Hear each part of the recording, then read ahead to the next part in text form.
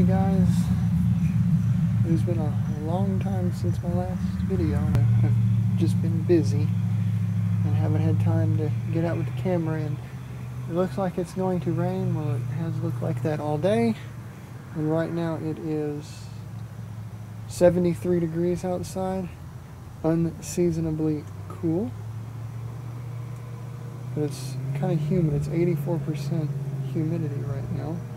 And it's going to be hot again the next couple of days. It's going to be back in the 90s. Today's August 24th, 2019. And here's a little fun fact. 13 years ago, on this exact date, I moved into this house. August 24th, 2006 is when I moved here.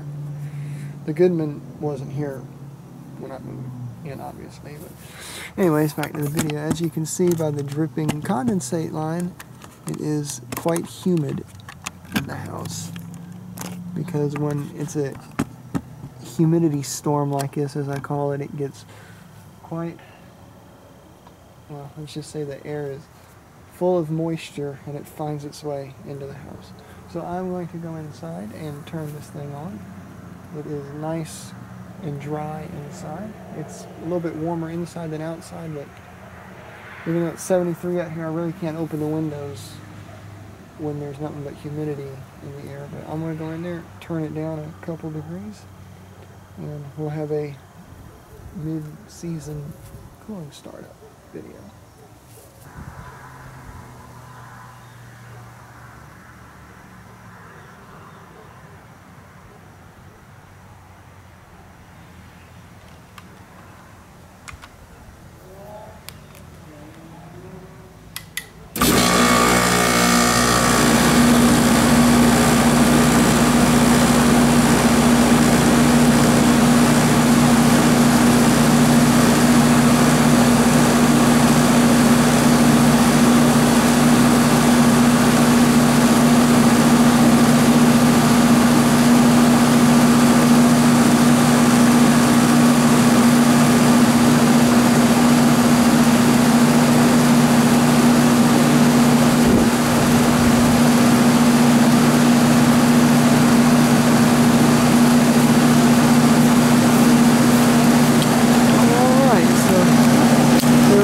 Goodman starting up. Here's my cheap tripod.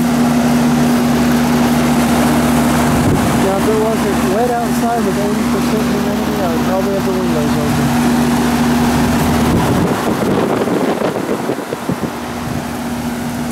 Condensate's still dripping. Nope, not when it's running.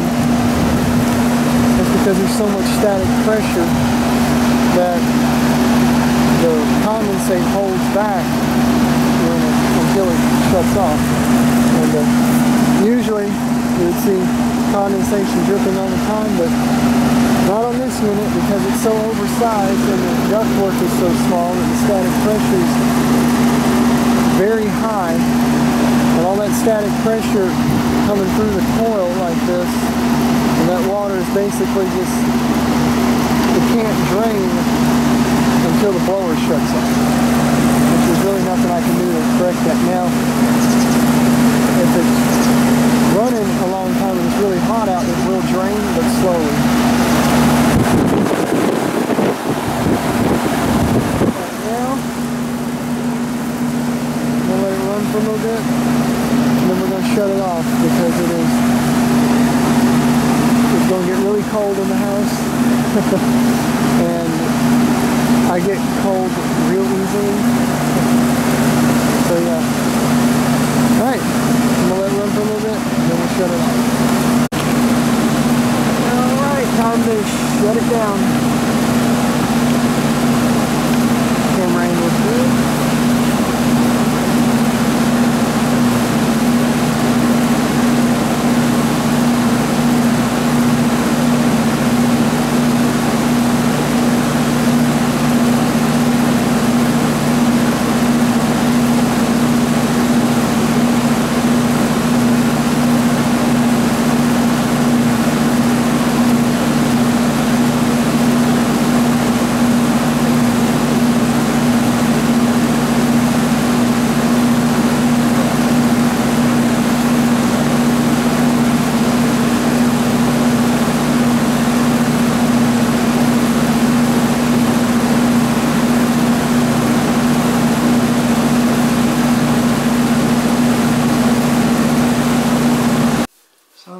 air vent right here, and it is really cold. Let's go turn it off. Now it's already reached set point. Just go up 1 degree.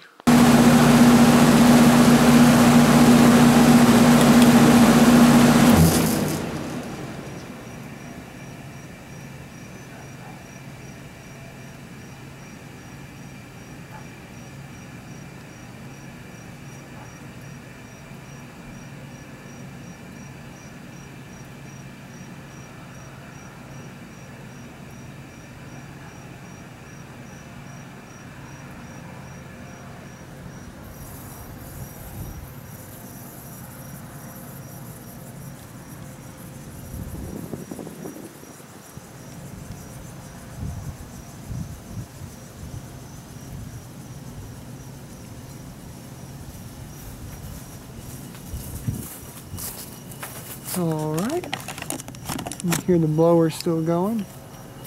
As soon as that blower shuts off, condensation should start running out. And for those who are wondering why I keep the temperature set so high, is because I have this thing set to 6 cycles per hour, which is the max the thermostat can go up, so it cycles a lot. The higher the cycles per hour, the more it's going to cycle. And that's a cycles per hour, compressor cycles per hour, whatever you want to call it. It's the CPH on the thermostat. Here goes the condensation, because the blower shut off and the static pressure is no longer holding the condensation back, and it's going to drip, drip, drip until it drains all out. And as you see, it does drain. But the reason I have the temperature set so high, like on 78, 80 degrees, is because it actually overcools 2 to 3 degrees from what I have it set to. So if it's set to 78, it's cooling down to 76, 75 degrees. Even though the thermostat doesn't display it, it does.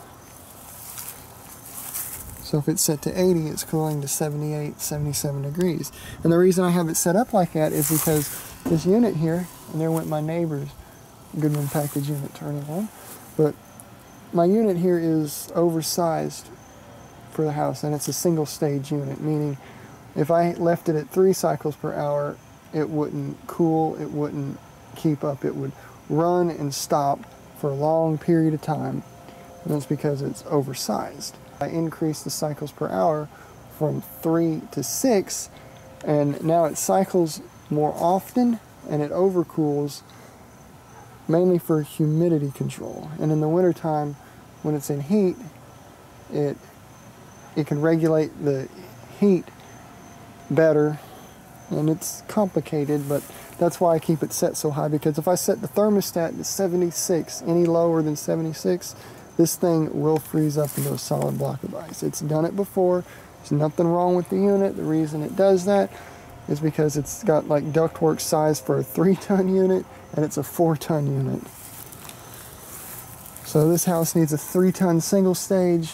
I would do 3.5 single, but when this one goes, if it ever does, there will more than likely be a 4-ton 2-stage unit right in its place, because a 4-ton 2-stage unit would operate on the single stage like at 2.5, 3 tons most of the time, which is perfect. But anyways, figured I'd just do this video. As you see, the sky looks gray and dark and boring, and looks like it's going to rain. And the Frigidaire has been off mostly all day. So old slosher here, as I call it, the tired Frigidaire. Yep, water sitting in the base pan. It was on earlier today when it was a little warm out. It was more humid than warm. It got up to like 82, but the humidity made it feel unbearably hot out here. And I don't like the heat. So I had this on low cool all day, and it was just sloshing water galore in there. It was pulling out so much humidity from this leaky, drafty building that it really surprised me. It got it so cold in there that the windows started to fog up. But the Frigidaire didn't freeze up. It has before in weather like this, but it's only if I max out the thermostat and leave it on low, but I usually switch it over to high. But speaking of thermostats, Mr. Frigidaire here has a bad thermostat. Sometimes it will cycle, sometimes it will not, or cycle is in the compressor turning on. I either have to, twist the thermostat back and forth until it clicks, but I'm going to resolve that problem. No, I'm not going to replace the unit. I'm more than likely going to make a regular house thermostat work out here.